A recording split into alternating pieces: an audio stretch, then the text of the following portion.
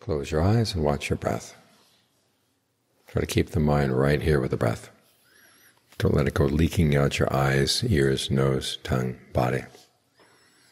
Don't let it leak out into thoughts of past and future.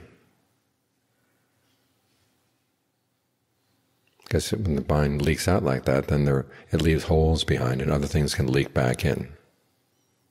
Things that aggravate more greed, aversion, and delusion. You're trying to make the mind watertight, airtight. In other words, it resists bad influences out from outside, and it has a membrane that keeps bad influences from going out. It's like having a mask. When you put on your mask and going around in the course of the day, remind yourself it's not just for germs and whatever. It's also a symbol for making sure that your mouth is under control. Because of all the various kinds of restraint that we have to exert, the mouth is a really big one. It's so easy for something to go straight from your thoughts right out into your speech, without any filter. And then you have to think about it afterwards. Was that the right thing to say? And then you start regretting a lot of things you said because you didn't filter things. You didn't think about them beforehand. As John Fung used to say, it's a lot better to think about what you're going to say before you say it than having to think about it afterwards. If it's well thought through beforehand, it comes out, there's very little reason for regret.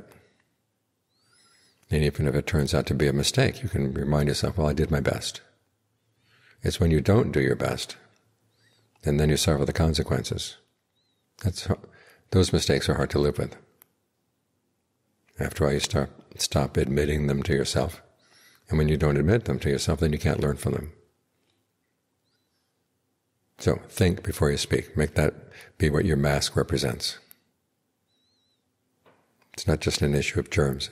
It's more of an issue of the germs of the mind. You don't want to get any more greed, aversion, and delusion out in the world than there already is, because there's already an awful lot. What I have to do is look into the internet, and it's nothing but greed, aversion, and delusion, shouting, shouting, shouting in all directions. And this is what people live by. So you don't want to add anything unnecessary. If you want to add anything, add things that are good. Just as your mask doesn't keep everything out, it lets good air in, lets good air out. So in the same way, think of it being a symbol for having some filter on your thoughts and words and deeds, especially on your words, because that'll have an influence back on your thoughts, and that'll have an influence on your deeds. And that way we stop spreading so much greed, aversion, delusion all around.